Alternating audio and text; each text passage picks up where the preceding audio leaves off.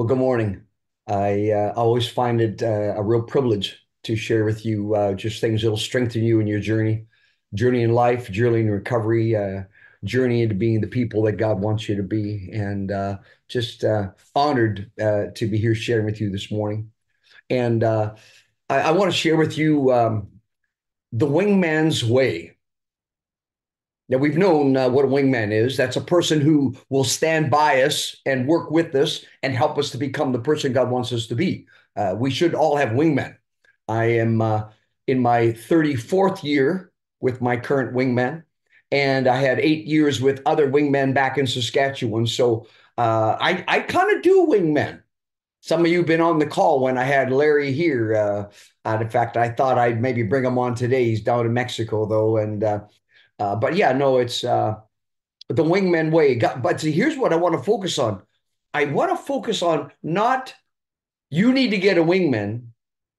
I want to focus on God wants to use you to make a difference in the lives of others. He wants you to be a good wingman to other people.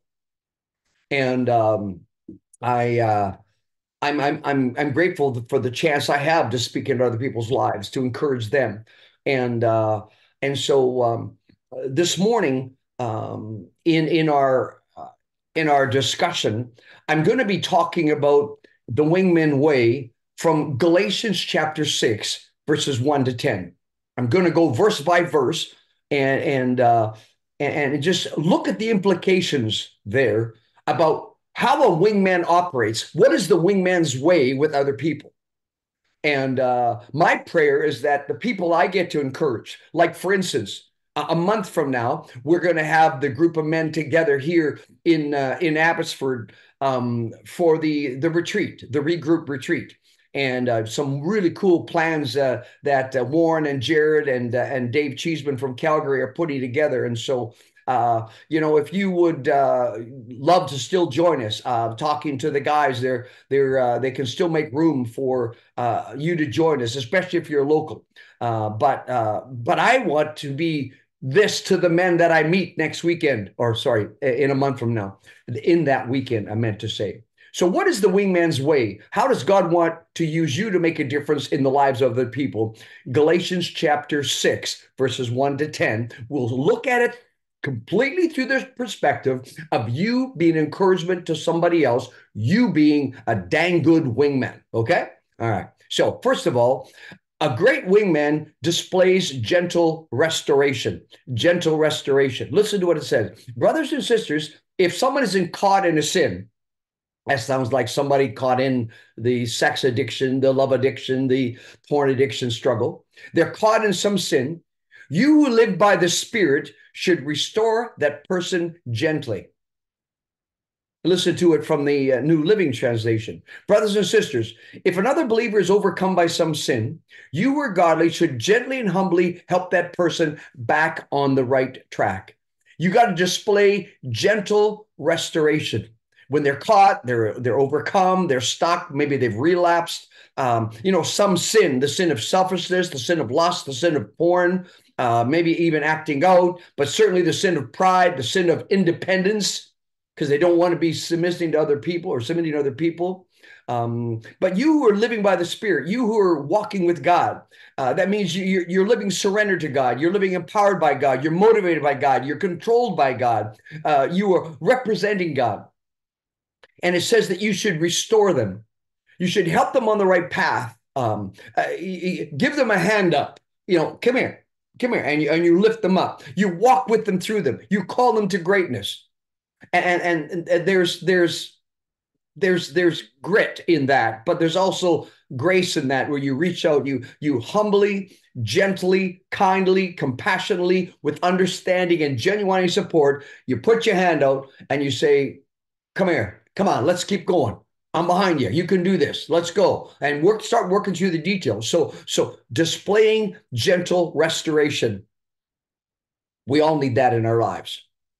We all need that in our lives. I have really good people who help me by gently kicking me in the butt, as it were. Number two, maintaining a humble awareness. You and I, as wingmen, need to walk in humility because there's an awareness. Notice what it says there in the second half of verse 1. It says, but watch yourselves, or you also may be tempted. Be careful, it says in the New Living, and be careful not to fall into the same temptation yourself.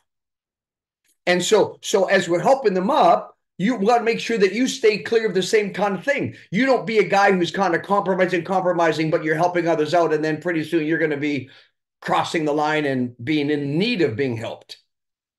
So there's this desire to pay attention. You're not above other people. Watch well, I'm not as bad as they are. I don't need to be in this group. Those guys really got a problem. I don't have a problem. No. Get rid of that attitude of pride and a sense of invincibility. Be careful thinking, I'm not going to be tempted anymore. I got this figured out. I would never fall like this again. Understand that the scripture is really clear that you too could be tempted in the same way. And don't think that you could never fall in the way that they did. Walk wide awake to the possibilities it could be you next that's struggling. I never stop being amazed at how many different ways there's entry into garbage. I mean, just last night I deleted, I don't know, 2 friend requests. They're not friend requests. It's Betty Boop requests on Facebook.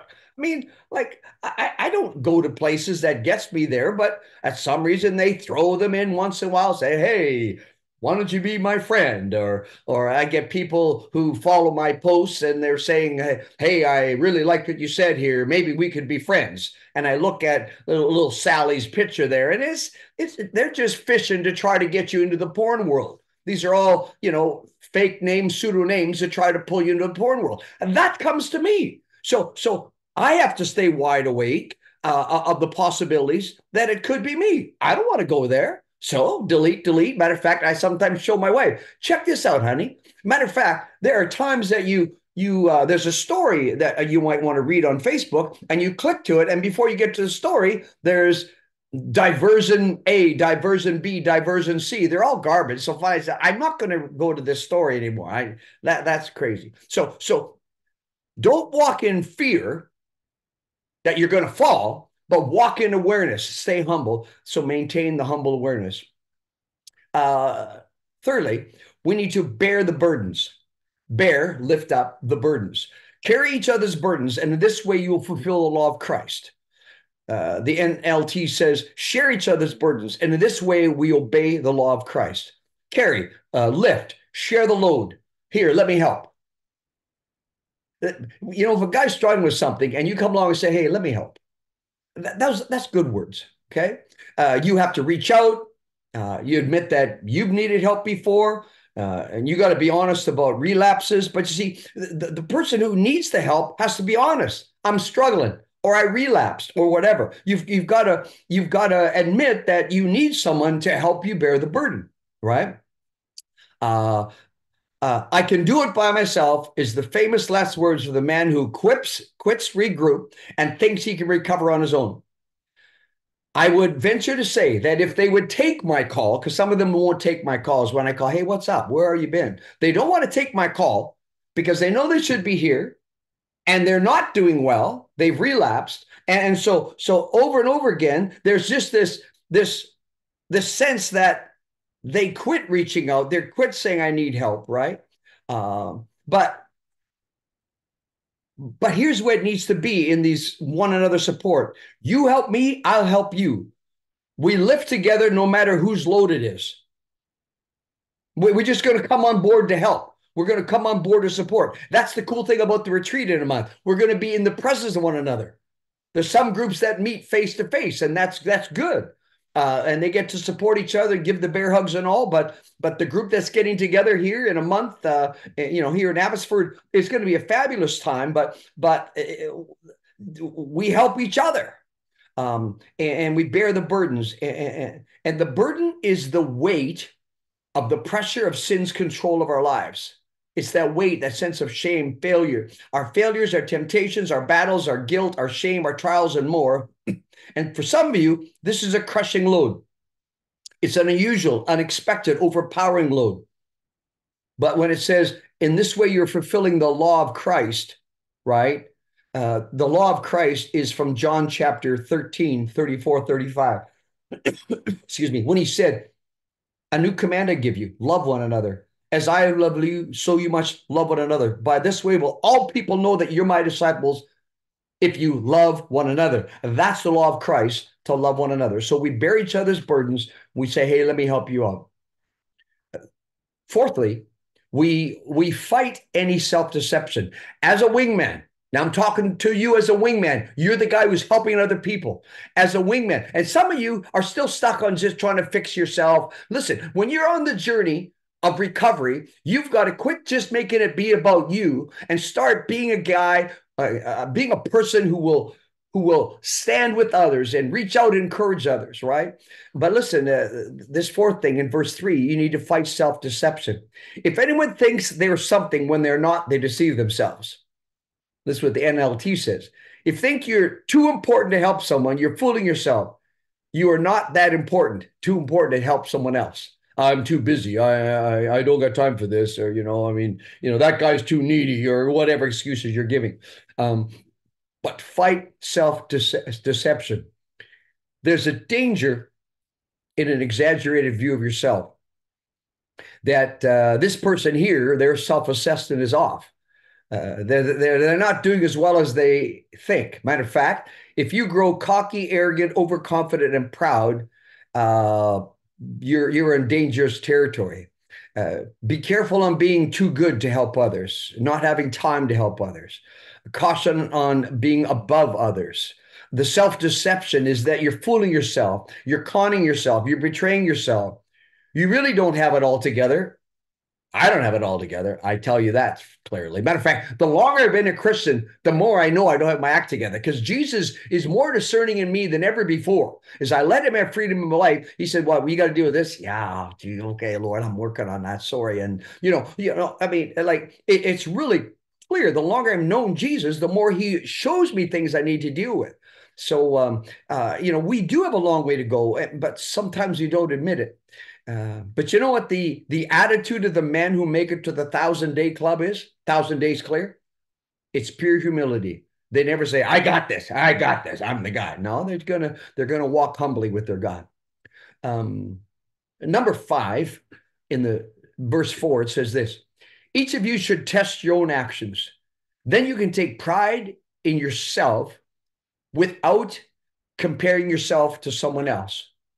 Take pride in yourself without comparing yourself to someone else. In the New Living Translation, it says, pay careful attention to your own work. Then you'll get the satisfaction of a job well done, and you won't need to compare yourself to somebody else. So this is, again, Galatians chapter 6, verses 1 to 10, and I'm on verse 4.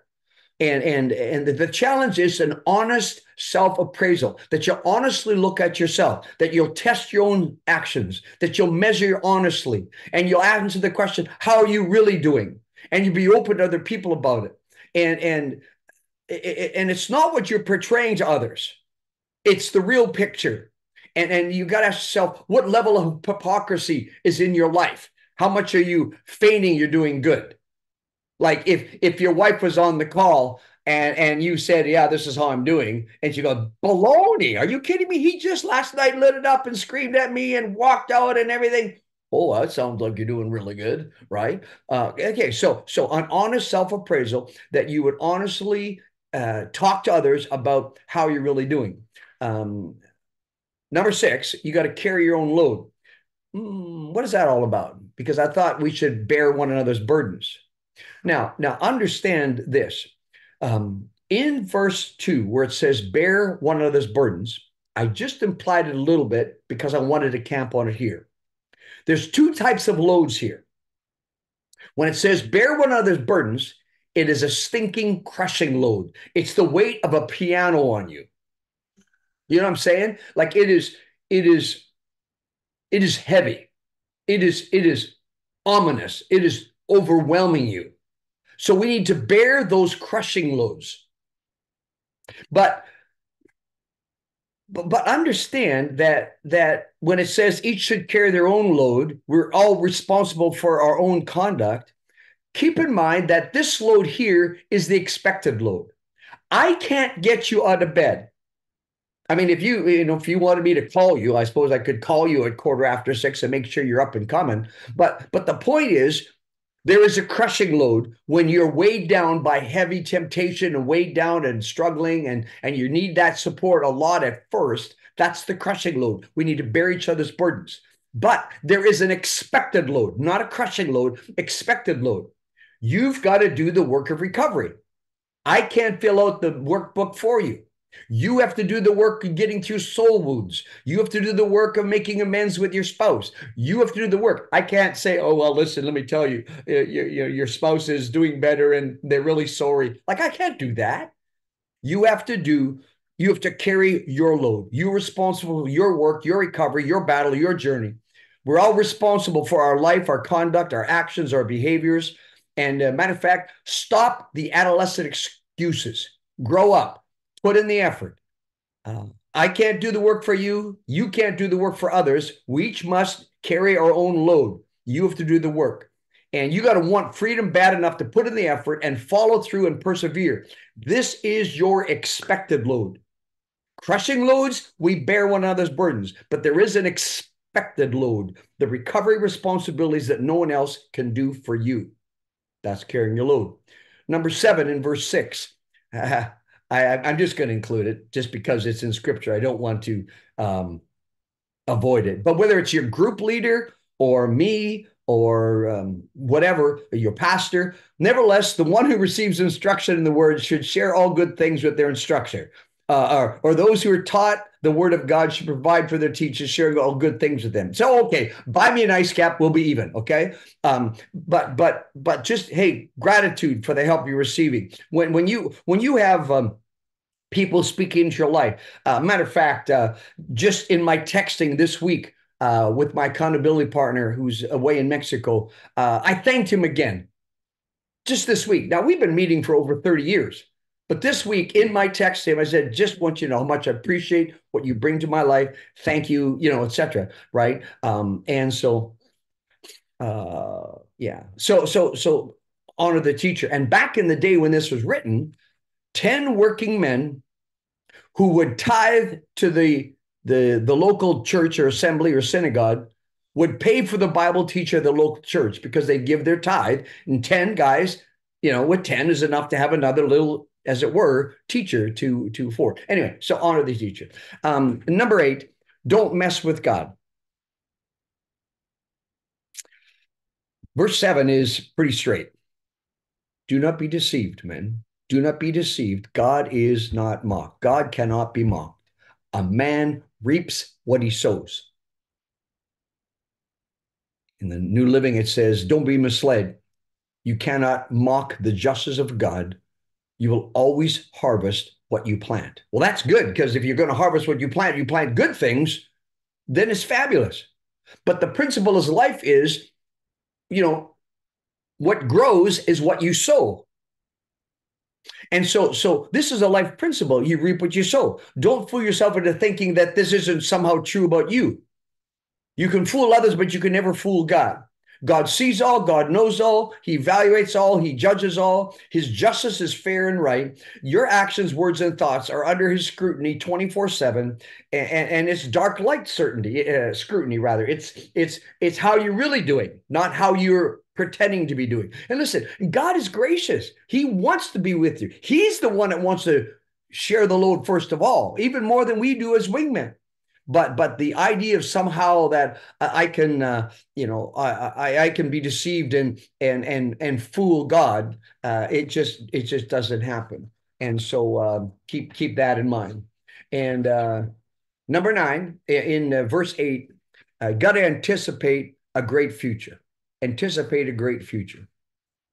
Whoever sows to the flesh from the flesh will reap destruction, but whoever sows to please the Spirit from the Spirit will reap eternal life. From the NLT, it says, those who live only to satisfy their own sinful nature will harvest decay and death from that sinful nature. But those who live to please the Spirit will harvest everlasting life from the Spirit. The rules of the game of life are clear and set. What you plant is what grows. We know how to score to win the battle. We know the end game. Plant wisely, plant good seed, reap great harvests. If you follow the flesh, your life will be destroyed. If you follow the Spirit, your life will be restored.